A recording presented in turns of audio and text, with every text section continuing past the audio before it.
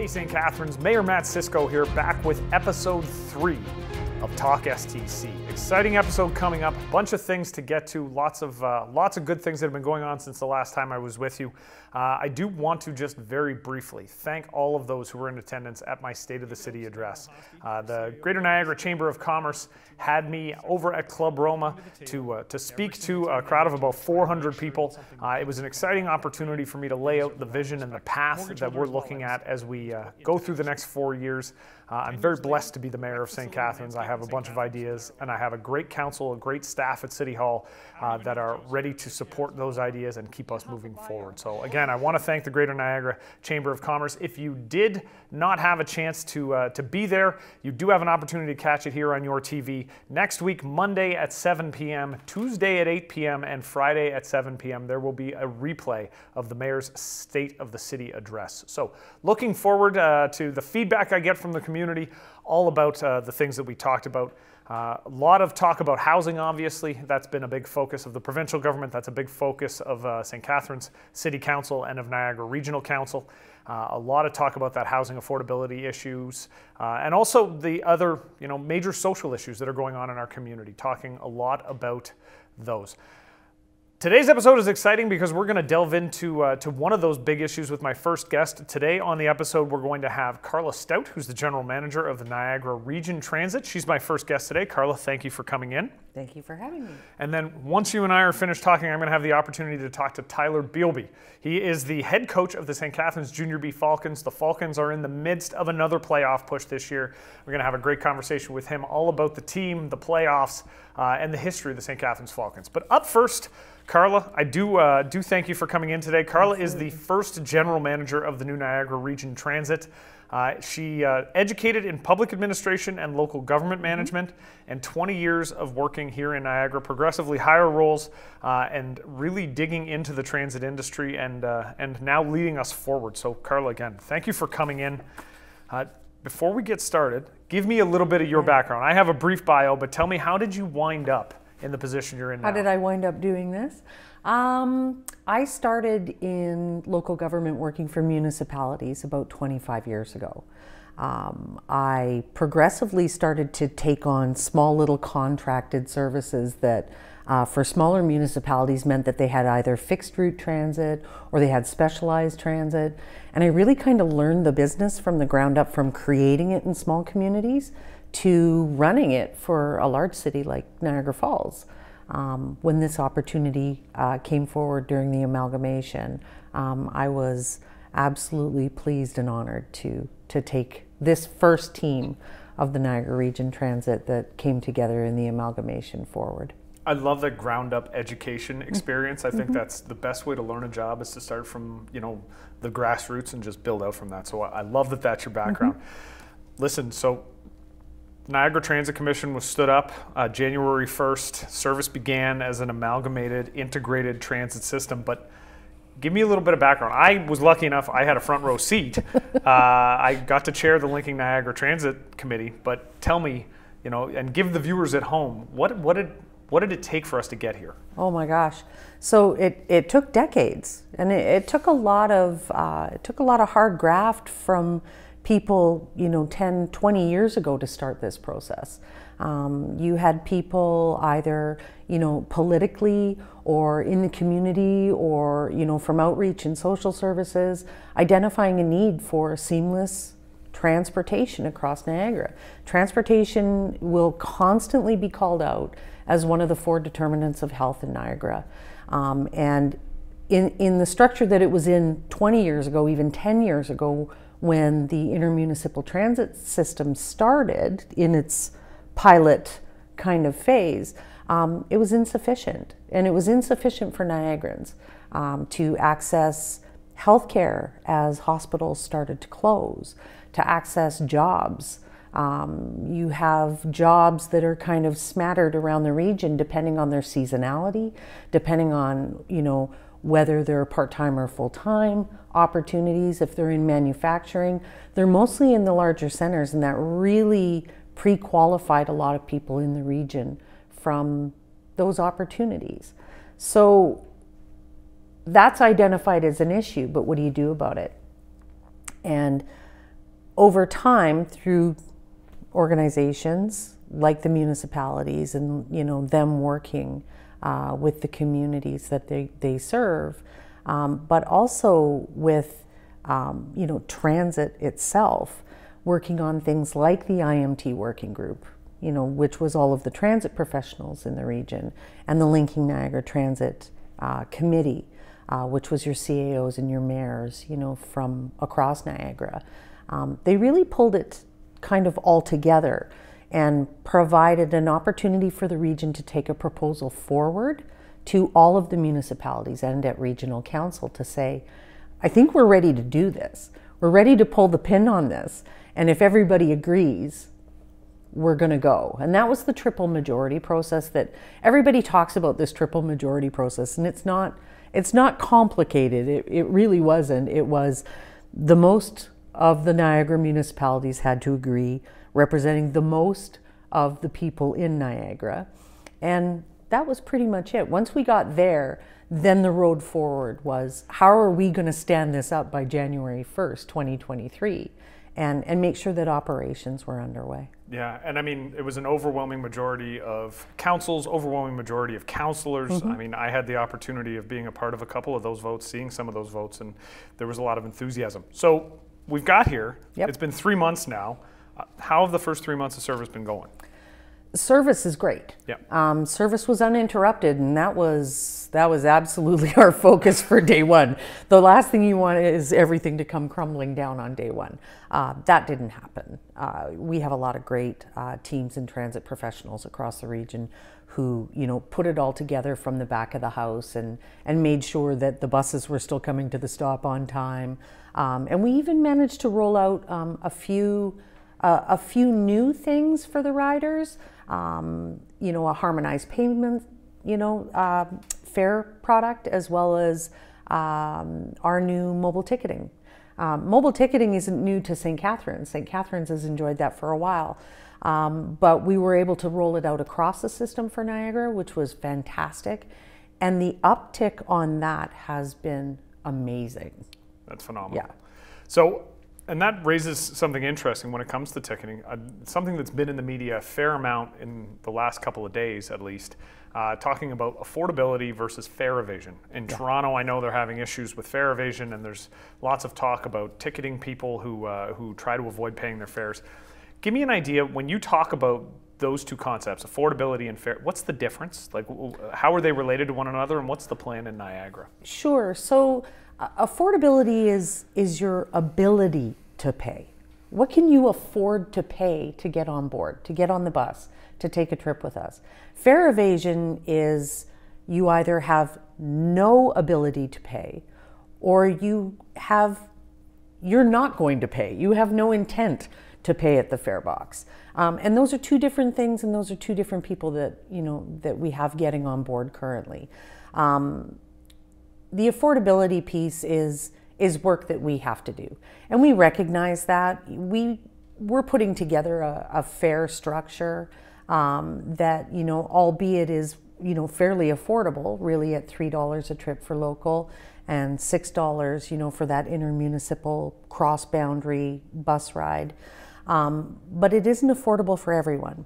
And public service, and particularly public transit, should be affordable for everyone. And I believe that, my team believes that, and we're pretty sure that the board feels that way at the Transit Commission. So we're going to be bringing something forward to them that is based on best practice across Canada, that really looks at meeting Niagarans where they are and providing them with a product that doesn't necessarily have them have to be on any sort of social income to receive what I would consider a discounted pass. It could be something as simple as a pass geared to income, much like regional housing works. So that's something that we're definitely going to be bringing forward. Fare evasion is a different concept, and it's a different conversation, and it's going to be part of some pretty hard conversations that we're going to have in Niagara. We have significant numbers of folks in our communities now that are struggling, and they struggle with mental health. They struggle with addiction. They are houseless. So a lot of those folks, they can't pay. During COVID and during the pandemic, when we weren't taking fares on board, a lot of these folks got very used to getting on the buses and not being asked to present a fare or to provide anything in payment. And that seems to have consistently just kind of continued on. It's creating an issue on our buses for our fare-paying customers who don't feel that it is fair that they've paid to be on the bus, and they're watching people walk right past the fare box. But those are hard conversations, and those are conversations that we want to have with social agencies and outreach networks to understand how can we support people and still give them something to present at the box if they are organized in outreach in Niagara. If they're not making any, I don't know what the word is, effort, I guess, to get services or be involved in local programs or whatever, and they just want to get on the bus and stay on the bus for 6 hours and be warm, that's not what we provide. Yeah. So, like I said, it's going to be some hard conversations. I think we're going to be involving the right people to talk about that. I don't think Niagara is at a place like the TTC where we have to have transit police. I don't think we need enforcement. I think we need education and we need outreach. Yeah, and I think that's the key, is to make sure that we're educating and we're getting out to those social agencies and involving them in this process as well. I agree. So we've made these steps. You know, we've gone through 3 months now of this integrated service. Services are working well. Let's blue sky things. I like to blue sky things.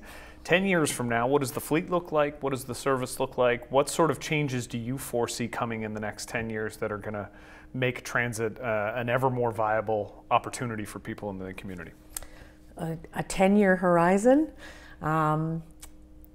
So what I would picture for transit in Niagara would be a one-fare transit system. Yep. So no longer a two-tiered transit trip. It would be a one-fare in Niagara. We're going to have had an opportunity to go through a facility review to really understand what we need for buildings and for terminals and for hubs and things like that across Niagara. And we'll be getting building on all of those things and using up some of those provincial and federal dollars that we've qualified for. With the fleet is only ever going to go one way from here. The fleet is going to have to be greened. It's going to be a challenge for us with how fast does that happen and in what format. There's a lot of different opportunities to green fleets. It's not just an electric game. Here in Niagara, we're building a hydrogen hub in Niagara Falls. That's an opportunity that we'd like to explore. There's RNG, CNG, natural gas engines that we can look at to reduce greenhouse gases as well and become more green. But one of the things that could be standing in the way of that is just the cost of the vehicles at this point. Certainly post-pandemic, we're being challenged with 15 to 20% increases in the cost of a bus within a year. So that definitely puts a little bit of a pall on our plans for that, but it doesn't slow us down any. We have every intention to have a green fleet, absolutely, in Niagara. The horizon question for 10 years of what does it actually look like, what I see is basically like a hub and spoke model here in Niagara, and I see a harmonized, specialized and on-demand system that really serves people where they're at, either in their mobility or where they're at in a rural or a smaller community in Niagara, and brings them into the larger systems. And those larger systems, 10 years from now, will have gone through 2 iterations of master planning. So we've got a lot on our plate, but it's nothing that we're not excited about. Well, that's fantastic, and I'm looking forward to the changes. I was very lucky to be appointed as the chair of the Niagara Transit Commission, so I'm looking forward to the next 4 years and the governance review that comes from that. But I'm looking forward to the next 4 years and working with you and your team, along with the rest of what I think is going to be an amazing commission to move transit forward here in Niagara. So Carla, thank you so much for coming in today. And thanks for having me. Definitely. Coming up next, we're going to be talking to Tyler Bielby, the head coach of the St. Catharines Falcons, on their playoff run in the midst of a big playoff push right now. So we'll look forward to seeing you right after the break.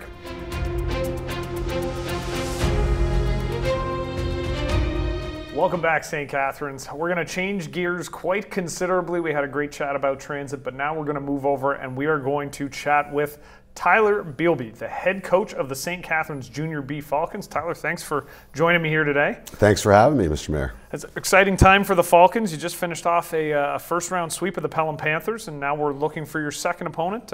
When's the series expected to start? As early as next week. Not sure on the exact date. Still waiting for another series to finish up, but could be as early as Wednesday, could be as late as Friday of next week. This is the issue when you sweep a team and everybody else is taking a little bit of extra time to try and get through the first round. Yeah, we'll if we call it an issue, we'll take it. The little extra rest and time never hurts. Exactly. So listen, before we get into talking about the team, I need to understand this, and my own background, 15 years as a teacher, now the mayor. My understanding is 15 years as an insurance agent, now the head coach of the Junior B Falcons. How does that happen? Yeah, so I'm still very much an insurance broker, and it's been now the better part of 20 years. So in my young 20s, I joined Young's Insurance, which is a regional brokerage here in the area. And I never stopped loving the game. And so when I was done playing my junior hockey, I coached on the side at the minor hockey level back when the Welland Tigers had a AAA center. And I spent my time there at night and my days at the insurance office. And through the 15 years of being around good hockey people, it led to opportunities and then led to a conversation with Frank Gurney, our current GM, that has me where I am today. That's amazing. Yeah. I love the grassroots building up through, the sport. Mm-hmm. That's the best way to wind up with coaches, I think. People that have been there all the way through. Playing career before? Yeah, it wasn't a very high level playing career. I played some junior hockey in Dunnville, played my AAA hockey growing up in Welland. But I always played the game because I really loved it. I had really supporting parents that didn't pound down on me too much over the game and wanted to make sure that I was there for the right reasons. And I think that's what led me to coaching, because I wasn't ready to be done with the game. And it brought me back to the food festival in Welland on a September evening. And a bunch of young guys walked by me in tracksuits the year I'd finished playing hockey. And it just hit me. It hit me that this was going to be the first September that I didn't have a training camp to attend. And so as a result, I made a phone call the next day and started coaching right then and there and haven't looked back since. So Mudcat to Tiger to Falcon. Yeah, we were the Terriers at the time, but there's no question the Mudcats is the history in that city, and exactly, that's exactly right. So talking about history, the Junior B history in St. Catharines. So I'm going to try and go through this, and then you can fill in some gaps for me. Incorporated in 1968, the St. Catharines Falcons come to be 19 Golden Horseshoe Championships, 2 Sutherland Cups in 54 years, including last year. Yep. More than 1,000 players who've worn the red and white, 3 first-round NHL draft choices. Brian Bellows, who was second overall, Riley Sheehan, who was 21st overall, and then Dalton LeVay, 29th overall, who was the first Junior B player drafted directly to the NHL. So here's my question. What did you know about that history before you came to the Falcons? Well, I grew up, I should be careful because I grew up in Welland, and that's where I really fell in love with this league is Sunday nights in Welland watching Junior B hockey games.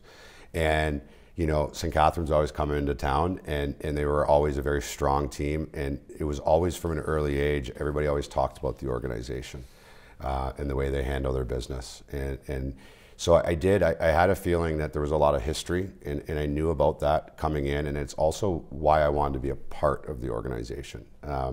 Because, it's important that we put these young men first, is we're there to win hockey games, of course, but I also think we play a bigger role in the village, and I know that St. Catharines had always taken pride on that side of things and their relationship with Brock University and making sure your players are either students or working full-time and, not sitting at home on video game consoles all day. Yeah. And so, I was always drawn to the history of St. Catharines, and in particular the Jack Gatecliff Arena.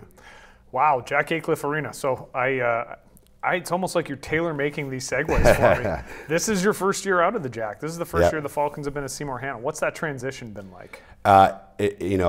Like anything, change is difficult, and everybody has an opinion on change. There's no question. You go from a real historic arena full of character to a newer build.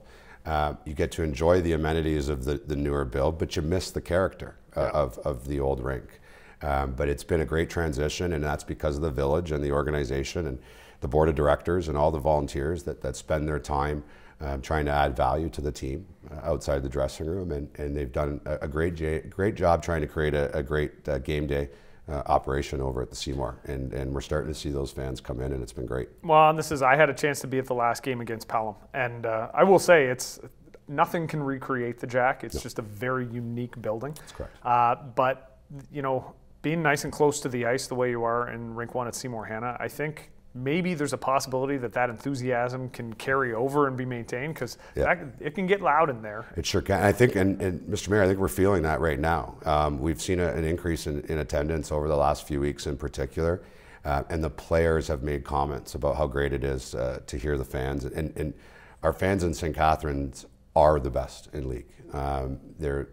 They travel well. They're at our, I probably have a better part of 100 people on the road. Yeah. We can hear their cowbells, and I also chalk, their support up to a big reason we're successful, because the young guys feel like they have a village behind them. Yeah, I know I've had the opportunity to get to know the leadership over at the Falcons, and it's a great organization of people that clearly want the best for the gentlemen who are playing for the team, but the organization as a whole. Yeah. Like, they want to move it forward, and that's been phenomenal.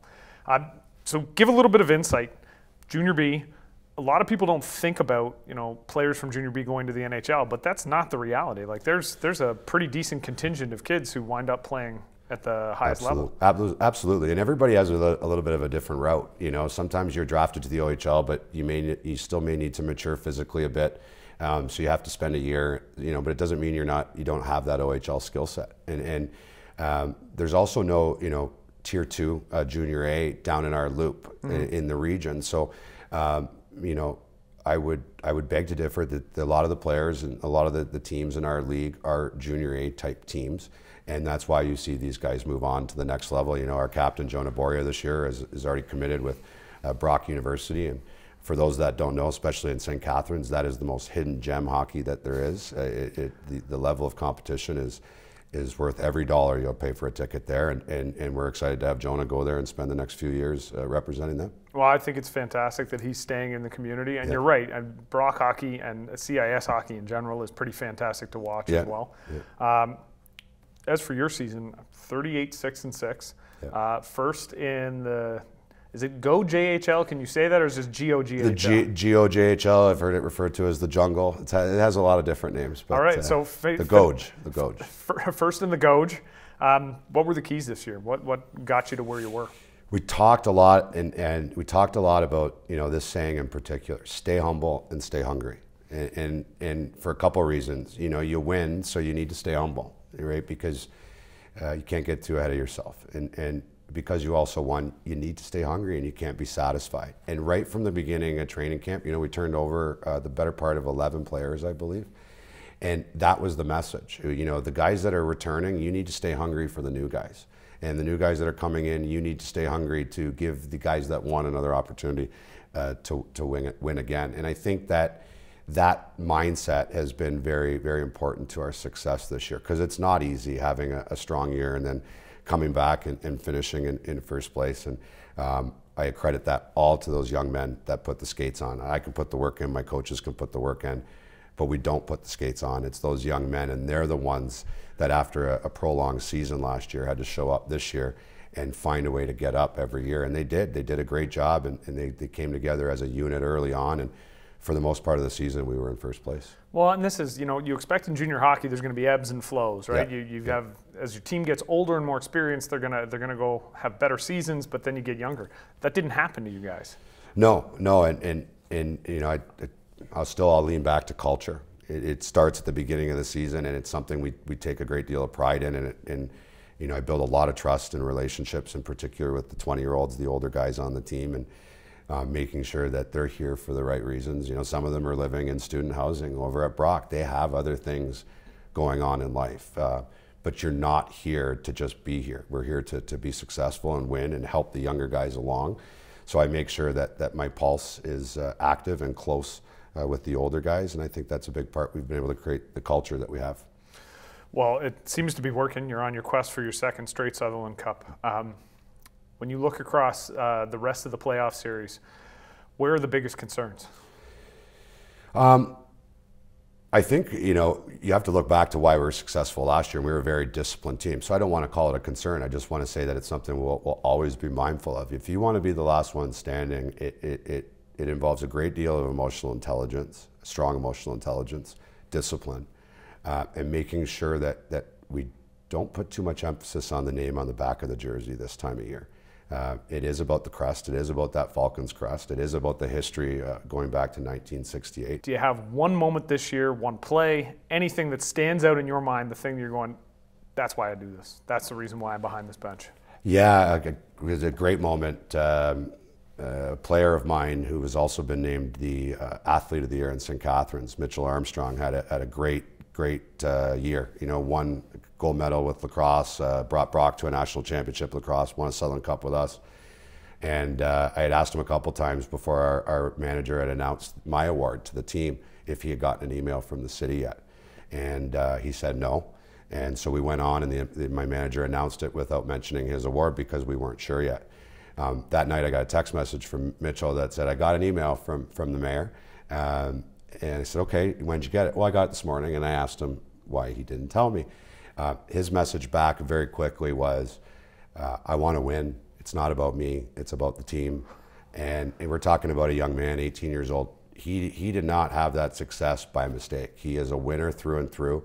That stood out for me. It really told me you guys, with the selection committee, made the right decision there. He embodies what winning and what an athlete should look like, the way he treats his teammates, his coaches, his friends, his family. And that stood out because that's the real reason we spend the time we spend is to be a part of the village to help these young guys along. And it doesn't look like he needs much of my help. Coach, I'm not going to lie, that story makes my chest want to explode. That's phenomenal. That's why you get into coaching right there. That's it. And, you know, if that's a young man that's born and raised in St. Catharines, and the future is bright if you have people like him around the city long term. Awesome. Tyler, thank you so much for coming and chatting with us. We will be right back after this.